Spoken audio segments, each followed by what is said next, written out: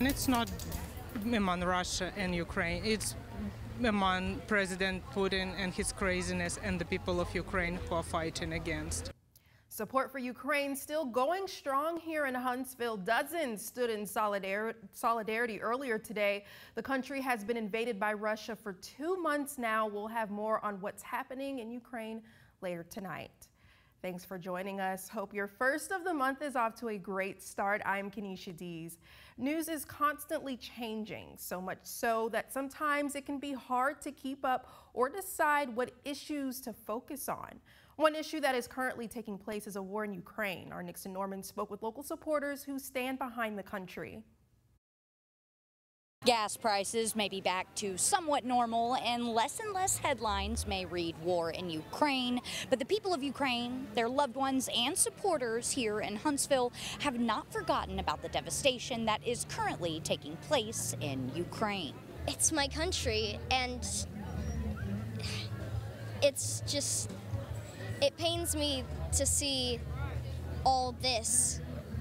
So whenever I get a chance to be part of a rally like this, I can't not be there, you know? Maya and her mother Anna joined the rally in support of their country and show the support in many ways, like raising donations for refugees and also wearing traditional Ukrainian attire.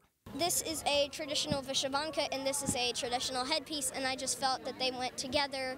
I just want to represent my Ukrainian nationality to the best of my extent. Another member of the Ukrainian support group, Oksana, is actually from Russia and explains that this is much more than a war between Russia and Ukraine. It's a war between Putin and humanity. And it's not among Russia and Ukraine, it's among President Putin and his craziness and the people of Ukraine who are fighting against. There is a lot of, yes, Russian people are blinded by propaganda, which tripled in the last month. But about, I would say, at least a third of the people in Russia clearly understand what's going on. They just cannot do anything because we have a it's like a concentration camp now. You would be arrested for any opinion, you cannot stand like this with anything. You won't stand half a minute. You're going to be grabbed and dragged to jail. Nixon Norman, Fox 54 News.